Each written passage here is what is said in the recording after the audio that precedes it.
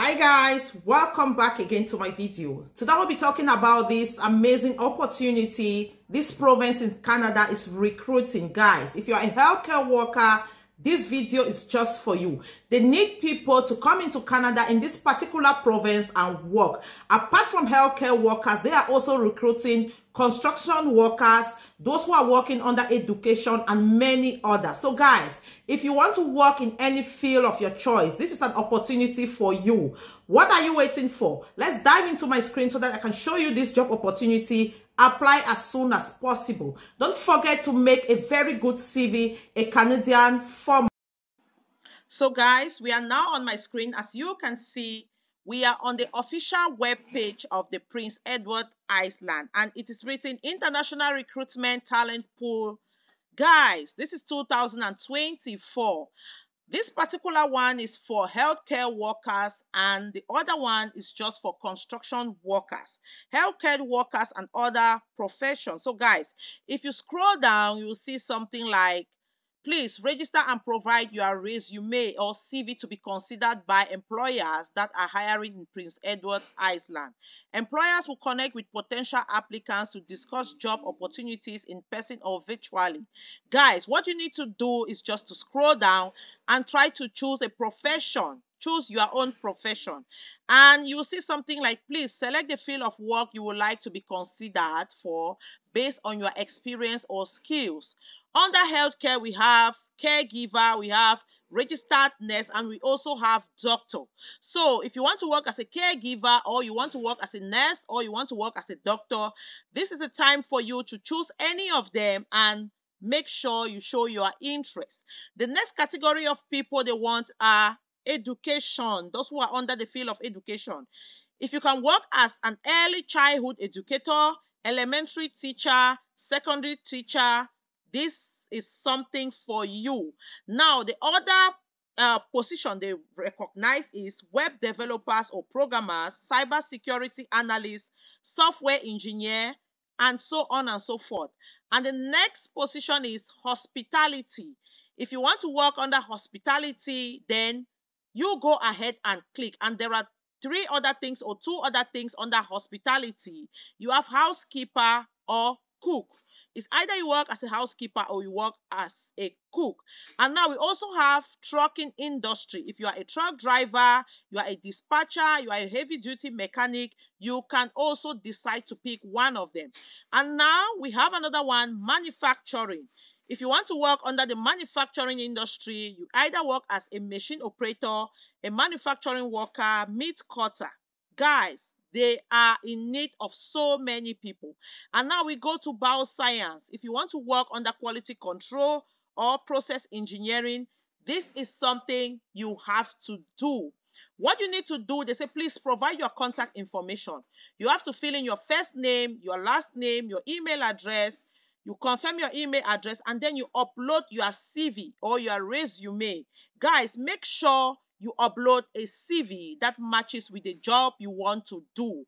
Try to tailor your CV according to your job, according to your skills. Don't just put any CV because you want to apply. Make sure you tailor your CV according to the job you are applying for. Guys, let's move now to the next one. If you are under construction, or if you are into construction, guys, this one is just for you. They need construction professionals. What you need to do is just to click on the link. I will drop the link on the description box. You just need to click on the link, and this page will pop up, and you'll see something like, welcome. We are very excited to connect with you for opportunities in Prince Edward Island. Guys, you just need to scroll down, and you will see the different jobs they are in need of people. Guys, you'll see something like, please select the field of work you would like to be considered for. Trades and construction. They are in need of electrician, they are in need of mechanics, they are in need of carpenters, they are in need of drywalls, plumbers, pipe fitter and steam fitters, painters, heating and cooling technician, construction helper, roofer, mechanic engineer, other trade and construction field of work. Guys, if you are into any of these fields, I know we have a lot of painters in Africa, we have a lot of plumbers, we have a lot of construction helpers. Guys, even if your category or you don't fall under any of these things, I know you can always be a construction helper, where you can go to a construction site and help people that are building. Guys, you can be useful there. What you need to do is just to click on them, and the next thing they say, how many years of work experience do you have in your selected occupation? Make sure you fill in it very well. For example, if you want to fill this in, you just need to scroll down again, and they say, how many years of work experience do you have in your selected occupation? What you need to do is just to click on 2 to 5 years of experience. Now you fill in your first name. For example, your first name is Lawrence. You fill in Lawrence, and now you go to the next one. Your last name is Obang. You fill in Obang, and you put in your email address. You understand? When you put in your email address, you go for they say confirm email address. You still put in your email address. Now this is select and upload a file. What you need to do is just to click here in order for you to upload a file. You click there, it will take you to where you have to upload your file. For example, I have chosen this particular file I want to upload. Let me see. I'll just try to scroll down a little bit to select my file very well. For example, I pick up this and I upload. That is my file. My file has been uploaded. Guys, make sure you upload your CV, because if you do not upload your CV, they won't know how to contact you because you have not applied yet. And now if you continue to scroll down, they will say agree with their terms and conditions. Now, when you agree by clicking on the blue tick, the next thing you have to do is to save and next. When you click on save and next, if everything is okay, they will take you to another page for you to proceed.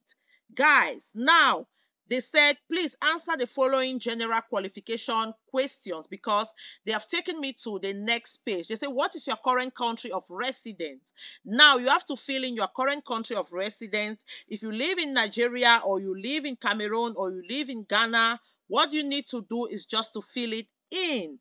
The next thing they say, are you between the ages of 18 and 59? You say yes, because that's the employment age. If you're above that age, then they will not employ you. And they also talk about English proficiency. You have to prove to them that you are able to speak English.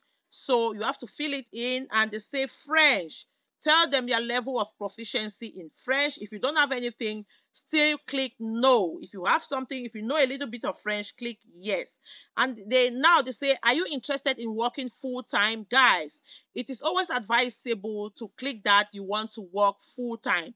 These jobs are sponsorship jobs, and if you don't want to work full-time, it becomes very difficult for them to employ you. Now, they say, how many years of full-time work experience do you have? What you need to do is to put 2 to 4 years. It's very, very important. And they say your current job title. You can just put maybe a plumber or any one of the jobs that you see on that list. And they say previous position job title. You can still put plumber. And then they say, have you successfully completed a minimum of secondary school? You have to say yes, because if you say no, nobody's going to employ you without a secondary school certificate. Now, they say, what is your highest level of education? You can just put secondary school education. It's very, very possible. And they say, how did you hear about this recruitment? You can just say, yeah, from, let's say, social media. You understand? Now, they say, please specify. You can just put YouTube or Facebook. It's very, very possible. Then the next thing you have to do is still to scroll down and click on next. When you click on next, if everything is okay, then they will tell you what to do next. If everything is not okay, then you have to just correct the errors you have made, and then you proceed. And they say, what is your country of passport issuance? Guys, they want to know where you got your passport from. For example, if you scroll down, you see other countries. Let me just click Belgium and then try to click on next. These are the information you need to put through in order to finish this application process. It is very, very handy, guys. And they say, please wait, your progress has been saved. Feel free to refresh the button. And now, After the second step, you are done. You receive a message on your email telling you you have applied and you need to wait for their confirmation. For example, they say, thank you for taking time to complete these discovery questions. A confirmation email with instruction for the next step will be sent to the address you have provided. Guys, this is what you need to do. And then you keep checking your email to wait for any good response that will come. Thank you for watching, guys, and see you on my next video. Bye bye.